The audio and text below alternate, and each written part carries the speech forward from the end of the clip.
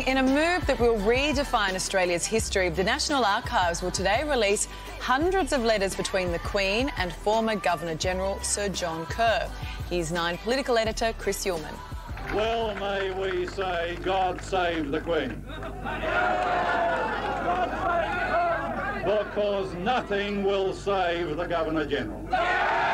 45 years since Gough Whitlam's words on the steps of Old Parliament House were etched into history, a missing chapter will be added on how the country's greatest political crisis unfolded. Political sensation in the national capital. The Prime Minister, Mr Whitlam, has been sacked. The opposition leader, Mr Fraser, is the new Prime Minister of Australia. For a decade, Whitlam biographer Professor Jenny Hocking has been fighting to have the palace letters released. They include more than 200 exchanges between the Queen and Sir John Kerr and will show how much of a hand Her Majesty had in the 1975 dismissal. In May, the High Court of Australia ruled in Professor Hocking's favour. It's a great decision for transparency and for the right to know. It's a story that has been absolutely clouded in secrecy, in distortion. After almost half a century of intrigue, the Royal Mail is about to arrive. And Chris joins us now from Canberra. Chris, the Royal Mail, what are we going to see? Well, that's precisely what we're all waiting for. You know, if you're a constitutional lawyer, these will be explosive revelations for everyone else. Well, I guess it depends on how you see Australia's history. But finally, we will know what the palace knew, what the Queen knew about the dismissal of an Australian Prime Minister, an extraordinary event on November 11, 1975. I remember exactly where I was, Carl. I was in Year 9. I was a 15-year-old and someone told me in the school corridor and the whole place emptied out. We went home. There was actually a feeling that there might be violence on the streets of Australia because of this, so it was an enormous deal at the time.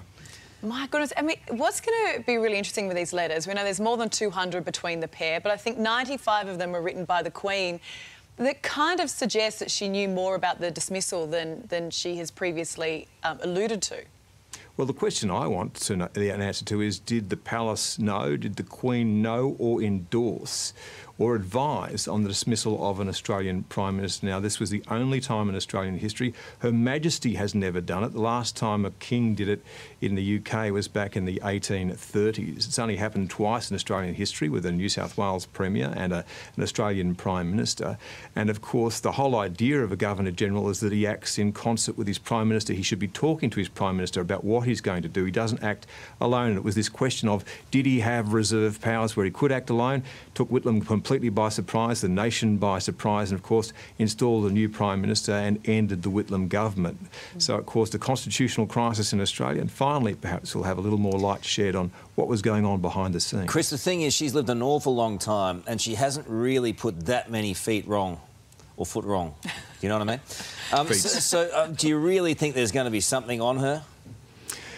Look, the Queen has shown an enormous amount of deafness through a very long period of time, and I guess there are other things on her mind now about her own family, about what's going on in the United Kingdom, which might be taking up a bit of bandwidth for her. But this will be an important moment because the Governor-General acts on behalf of the Queen in Australia, and if the palace was advising on the dismissal of an Australian Prime Minister, that will be a big deal. Now, will it rekindle a Republican movement? I don't think so. We're always talking about that. It never seems to get off the ground, but it will be. It will shed a lot of light in Australian history, and it may well be a little black mark in the Queen's notebook. We shall see. I do think we've got bigger issues to deal with at the moment than whether or not we become a republic. I guess you're probably right.